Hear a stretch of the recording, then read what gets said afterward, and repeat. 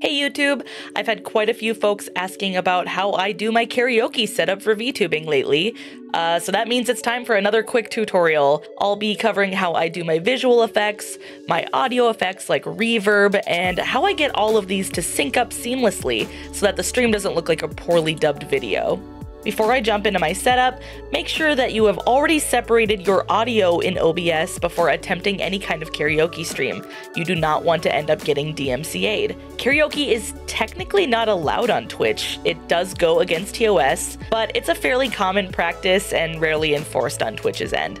Instead, the biggest consequence tends to be muted portions on streams, or if you aren't careful about separating your audio, DMCA strikes. Unless you plan on doing a cappella singing, you need to have your audio tracks separated so that your backing track does not end up in clips or your VOD.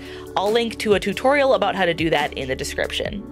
Now, even with my audio separated, I've still had portions of my stream muted when singing karaoke, which I'll take that as a compliment if Twitch thinks I'm that close to the source material. Okay, vocals! But as of recording this video, I have never received a copyright strike on Twitch despite singing karaoke multiple times a month. I'm not sure what YouTube's streaming rules are, but just make sure you do your due diligence about rules on your streaming service of choice before doing any kind of music on stream.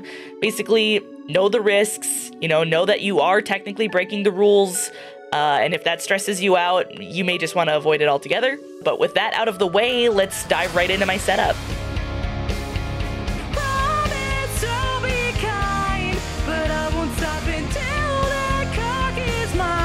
So for the visuals, to achieve this look like I'm on stage with lighting effects and camera angles, I use a program called Shoost. I've been using this built-in feature that looks like a big jumbotron is behind me, but there are so many fun visual effects this app is capable of, and I highly recommend just taking a day to play around with it and find what settings you like. You can turn the camera switching on and off right here with this button, and in the settings you can choose how the cuts transition from one to the next. Personally, I like the jump cuts because it looks like a real concert with multiple cameras pointed at you versus one camera zooming in and out, but that's all personal preference. You can also change the speed of the cuts. In fact, you can even put in the beats per minute of the song you're singing to make sure it lines up perfectly. I leave it on 120 beats per minute, which works for most songs as it's very common and I don't want to have to think about it on the fly. Once you've got the setup you want, you can save that as a file so that next time you can load that file in and all your settings will be back to where you left them. And you can even create multiple profiles, maybe for when you're doing a just chatting stream, one for when you're singing karaoke, etc. Now, you do currently have to be a member of the $5 tier on Miro's Patreon to unlock access to this program. It is still in early access. It is not widely available yet, but I do have the link to that in the description. You don't need to be a perpetual Patreon sub to use it. You just need it to get access to that initial download. However, for future updates, you'll have to make sure you continue to have access. It does not auto-update. You will need to purchase access again to get the latest version. And of course, if you can afford to remain a patron, it'd be great to support a small developer making such a cool VTubing tool. Now for audio effects, I use Voicemod to do my karaoke mic, but I wasn't quite satisfied with any of the presets, so I actually went into VoiceLab and ended up making my own custom effect. Feel free to play around with what sounds best to you, but these are my settings for karaoke, including delay, reverb, and double pitch.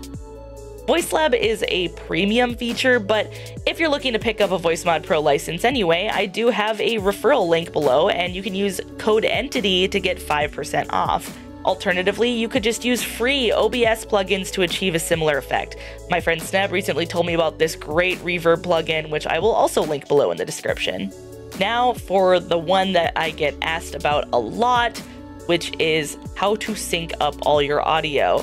The biggest complaint and frustration point I see with karaoke streams is how to get your mic to sync up both with the music and with your VTuber's mouth movements.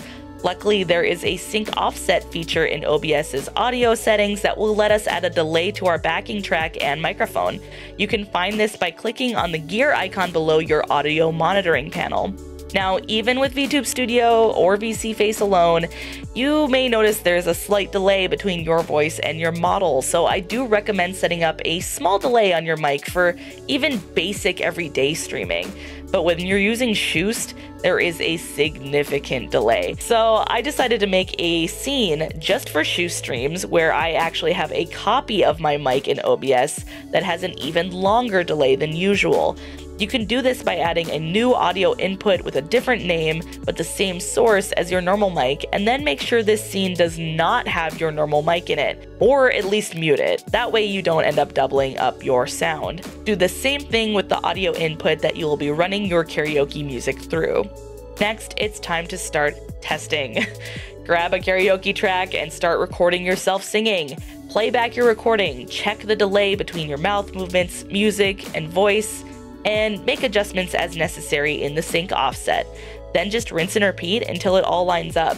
Personally, I have a delay of 250 milliseconds on my mic and 350 milliseconds on my music, but it will vary depending on your setup and your internet connection. And that's it, that's my karaoke setup. If you want to see it in action sometime, stop on by my Twitch streams. I have a channel point redeem to make me sing karaoke, so it happens quite often. Or if you're just interested in more VTuber tips and tutorials, be sure to subscribe here on YouTube. I love posting educational content. If you know another VTuber who's been wanting to do karaoke but doesn't know how to set it up, share this video with them and tell them they don't have an excuse anymore. That's all I got, guys. Thanks for watching. I'll see you at the next one.